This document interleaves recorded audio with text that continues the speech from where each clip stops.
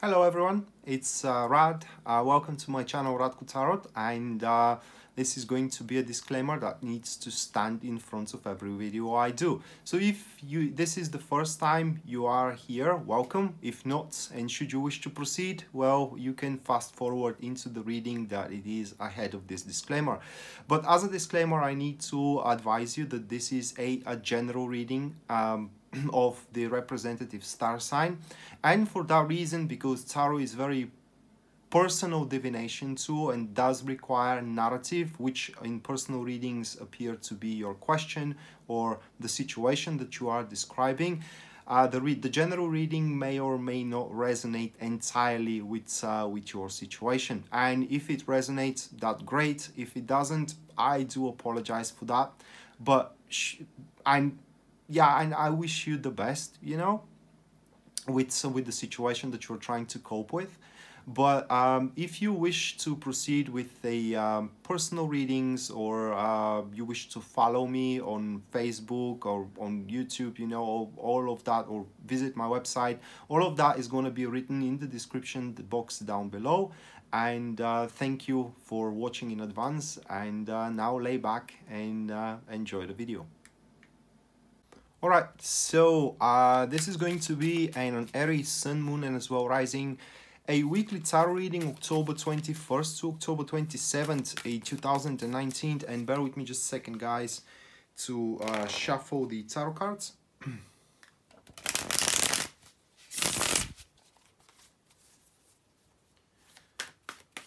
And we're going to jump right into it.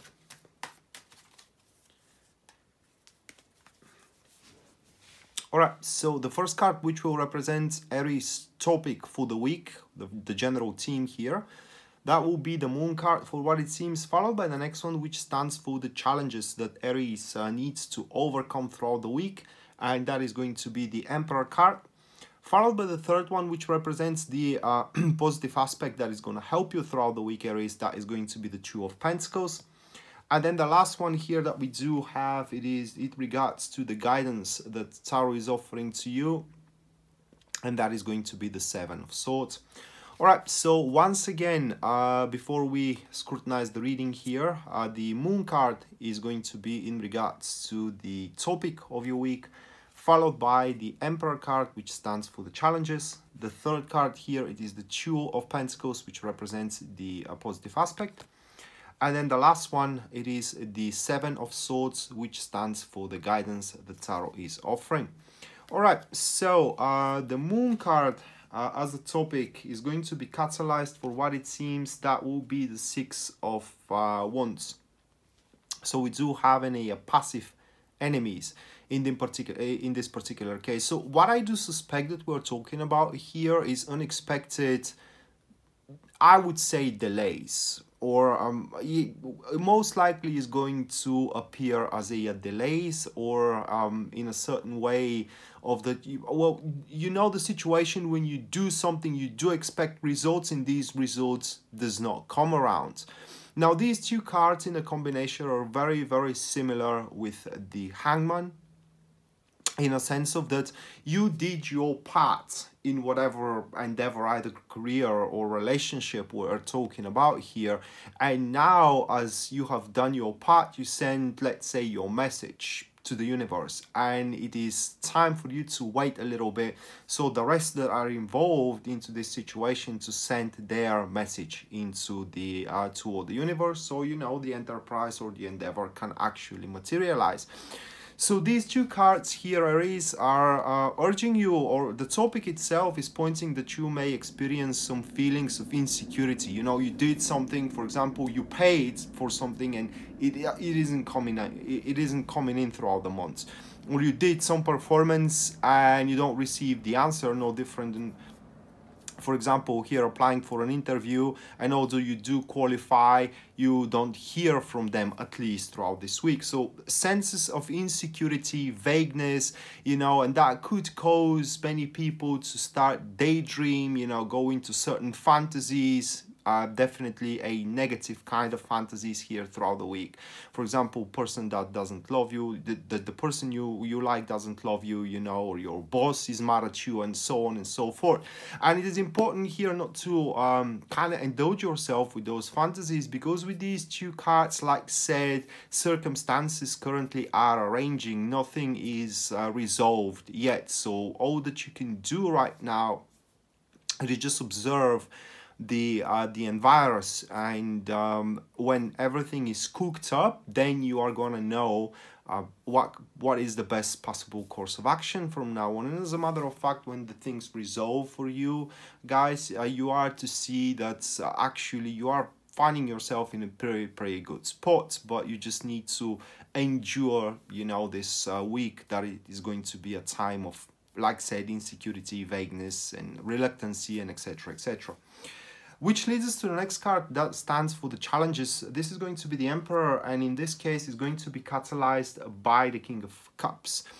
So most likely we're talking about a career. Now this challenge is going to perform deeply into career endeavors. Now we do have an active enemies once again.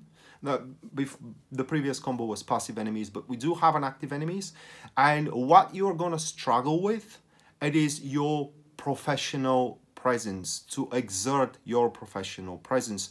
Imagine this: you daydream and you freak out why the things are not producing any results, and so you slowly but steadily start abandoning your professional, like said, presence and professional tendency, if you want to say it that way, toward the project, and people sees you as what? As a completely unreliable person, someone who cannot make a decision based on pure professionalism, but they make decision based on some sort of a hunches and emotions that pretty much doesn't make any sense to anybody around.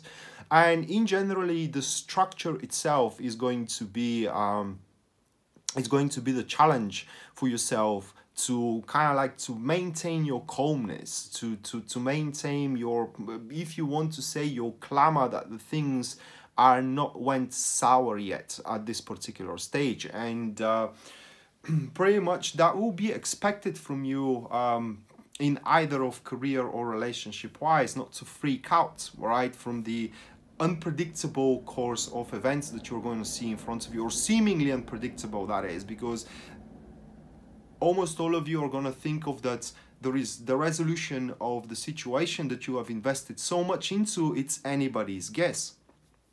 And when things once again resolve, they are going to lead you exactly where you are supposed to be. That is the best property of the Moon card. So the next one is going to be the positive aspect of the week, and that is going to be the Two of Pentacles, and it is accompanied here by the Sun card. So we do have in a passive neutrals, and for these two cards I could say that sentence here: the biggest fish is caught in the murky waters. So this environment of a vagueness and insecurity will predispose you or give you the circumstances to rearrange certain aspects in your life, generally directed toward those kind of enterprises that you do for hobby, or you do to just enjoy yourself and feel yourself happy. So positive wise, it does look like that you are going to be able to let go of certain outdated concepts, all right, certain outdated ideas, if you will, which are not going to look that drastic, or rather like that impactful in regards to the grand scheme of things. However, once you make the necessary or kind of like the conscious changes into those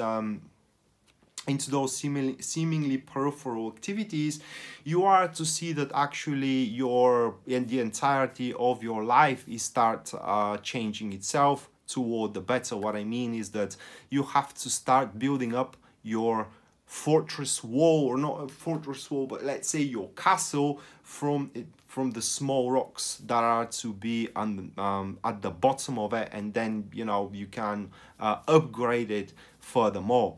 So be playful, you know, try to be adaptable. Don't try to control the situation, but rather try to align yourself with the situation. And you are going to see that contrary to your expectations, because like I said, you are to daydream, things are going to start unfolding quite naturally for you. But once again, you need to keep up with the dynamic of the routine, which you're not going to have any problems with, because this is what we do have for the positive aspect. And the last one regards to the guidance here, Aries, and that is going to be the Seven of Swords accompanied with the Seven of Pentacles. We do have an active enemies in this particular state. So as an active enemies, pretty much like say active enemies, these two cards are urging you to not let go of, in a sense. Now, what I can say, in addition to the previous cards, to the narrative here, it is that once you fall into these states of daydreams and start feeling, you know, the situation is unreliable and vague, and you lack security, then you may start kind of like self-impose certain thoughts and as well determinations, if you will, that whatever you have done was in vain. And guidance wise, these two cards are urging you to stand for your personal rights, even if it seems that it is against all odds. That is what these two cards literally are saying. And the more the bigger the odds are looking like, the more aggressiveness it will be expected from you when the circumstances arrange, that is. And that aggressiveness, because we said at the start that you can't do much about it until, you know, the picture is kind of clearer and the fog is lifted. You can direct that aggression into those conscious changes that you can actually control on into your environs, so you can make your day-by-day routine much more pleasant and much more enjoyable for you. So that being said, Aries, this was your weekly tarot reading, October 21st to October 27th, 2019. I hope you enjoyed it and you liked it, guys, and we're going to see each other next time. Until then, bye.